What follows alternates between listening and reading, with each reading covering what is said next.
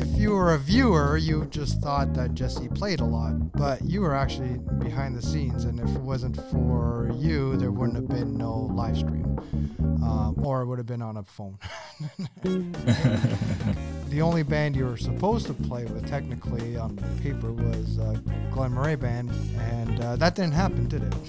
It was just funny watching people coming in and going, "Oh, Jesse's here. Hey, your keyboards are set up. Want to play with us?" So you end up playing with between the big band and with Ainsworth. Was there anybody else? I feel like there might have been even... I think I might have hopped up with Randy a little bit. Well, that was like the first one, like you said. It was the first time anybody had seen each other. People weren't hungry to get up and play a show necessarily. We just wanted to play together, right? So exactly. And I know as soon as everybody stepped on stage, I was itching. I couldn't sit behind the computer. I had to get up and double dip.